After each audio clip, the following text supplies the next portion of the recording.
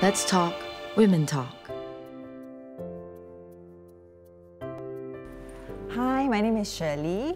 Today I'm going to talk about how to stay relevant when you have a career gap. Whether you're thinking of going back to work or not, it's very important to make sure that you stay relevant during your gap years. I divide out the fundamentals of staying relevant into a few sections. First section is technology. If I look at technology, very clear-cut, make sure that your office skills, your Microsoft skills, for example, are still relevant. Make sure you know that what's going on, you understand that what's happening in the market. And it's actually not hard to be very connected to technology.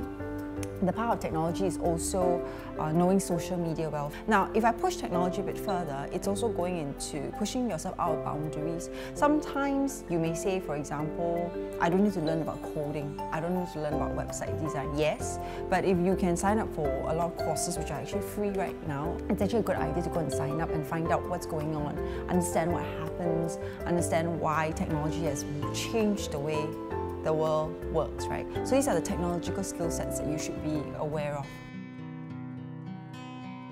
Now, in terms of business, this is a big one. Bear in mind that when you want to come back in, what's going to happen is you're going to find again, wow, in that 1 year, that 2 years, so many things have changed. So I think knowing what is going on in your particular industry or what is new that's coming up is very important.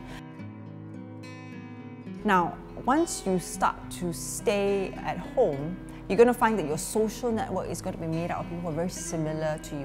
It's not a bad thing, but if you can find occasional times where you still try to hang out with your ex-colleagues, try to hang out with people who are currently still working, it's quite useful, because a lot of times, again, the same concept of how if you're too cut off, you don't speak the lingo anymore, and you want to be able to speak that lingo.